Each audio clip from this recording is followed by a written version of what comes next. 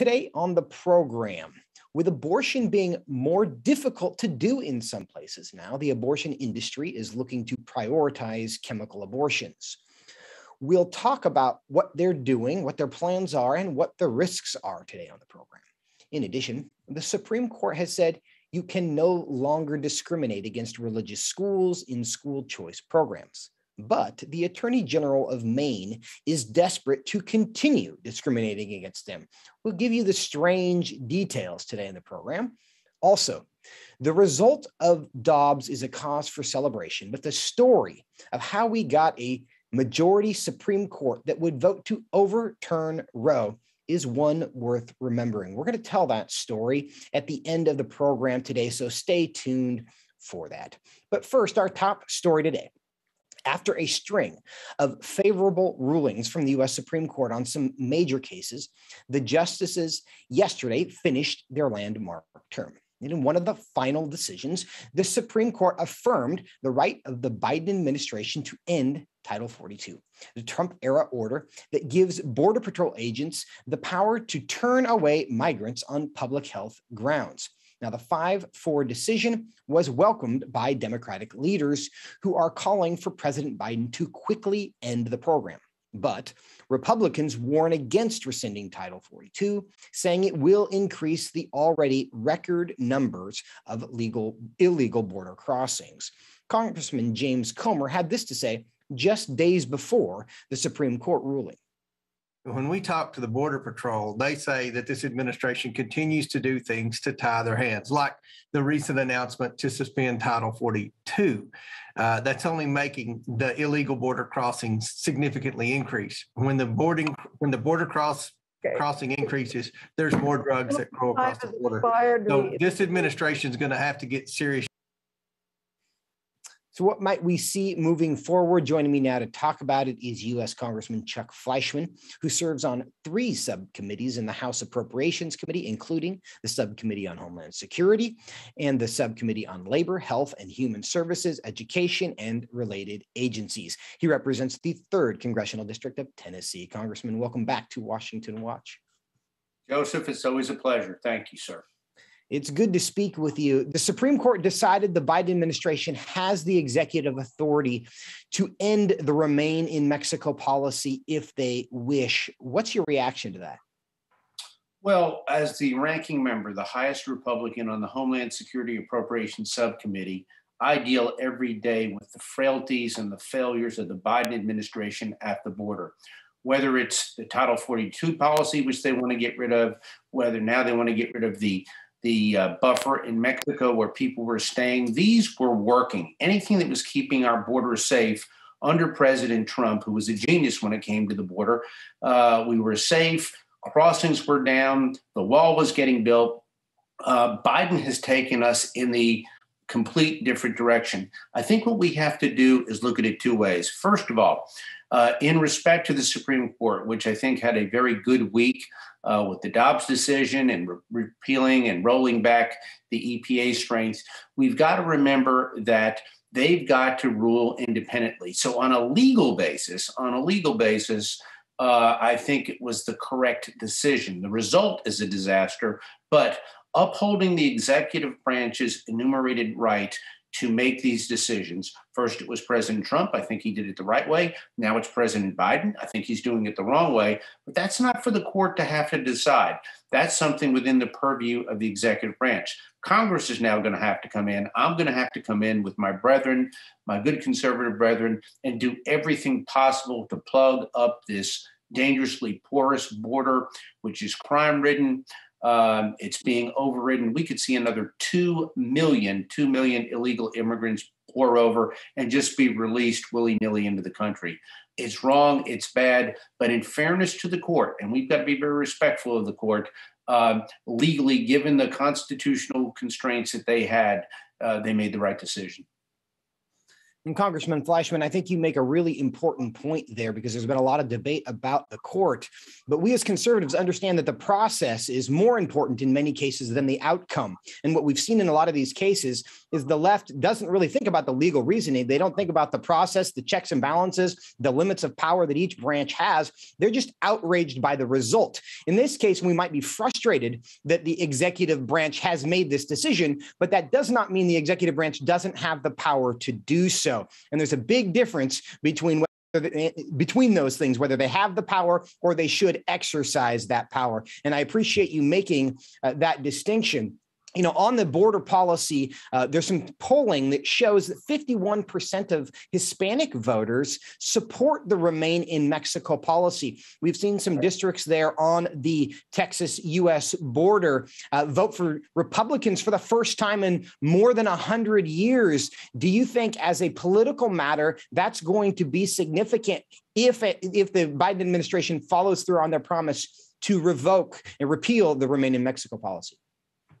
The most fascinating thing we have seen is in the Latino community, the tremendous move toward the Republican Party.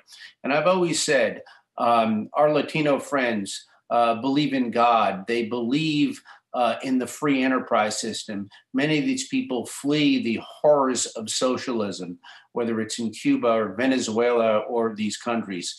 These people know when they come here that freedom is to be cherished, the rule of law is to be cherished.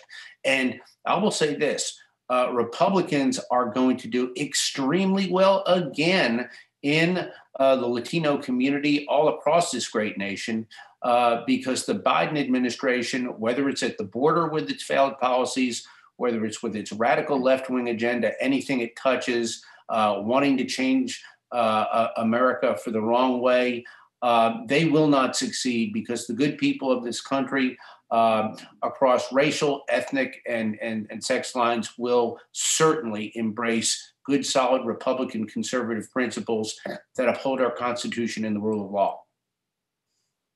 And another question on kind of public sentiment on this issue, because the Remain in Mexico policy applies to people who have sought asylum. And the question is, where do they wait for that to be adjudicated? Do they wait in the country of origin in Mexico, where they're coming from in many cases, or do they wait in the United States for that decision to be resolved? And sometimes it takes years to do so.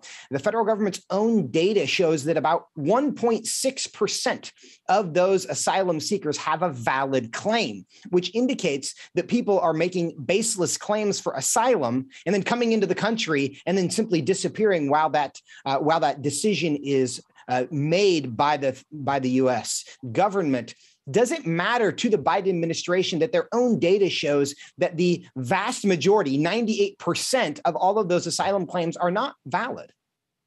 It doesn't matter to the Biden administration because every move that we make to secure the border with technology, with people, anything that is successful, building the wall.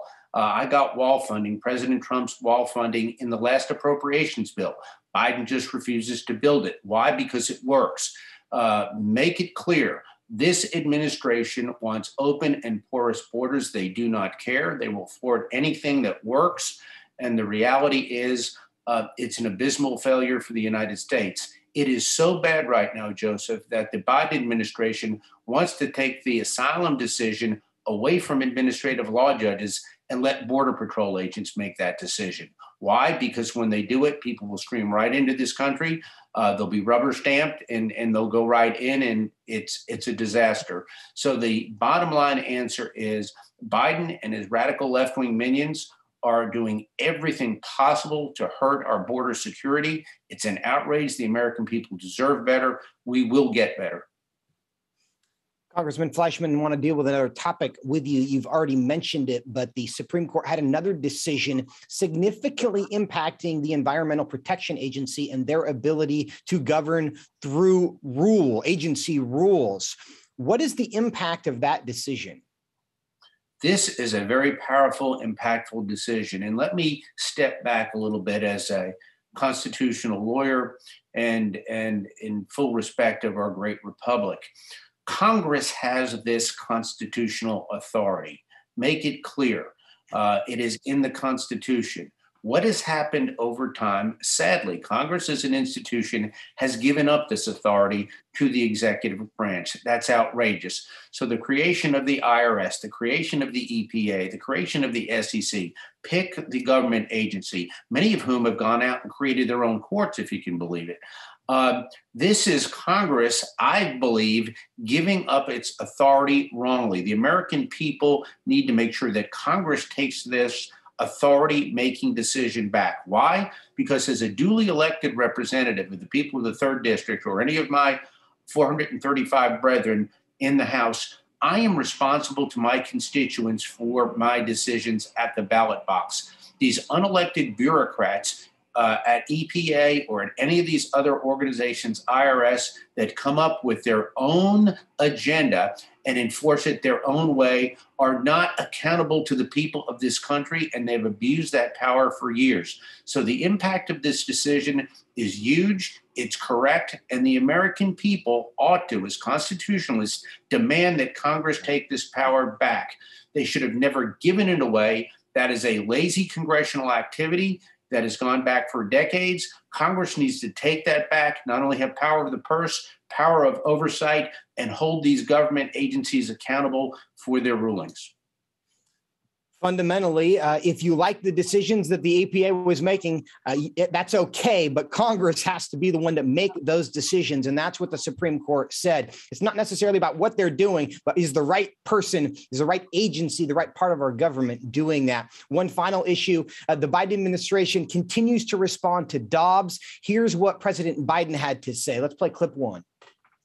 And I share the public outrage at this extremist court that's committed to moving America backwards with fewer rights, less autonomy, and politicians invading the most personal decisions that not only women, but we'll find if they expand on this decision, men as well.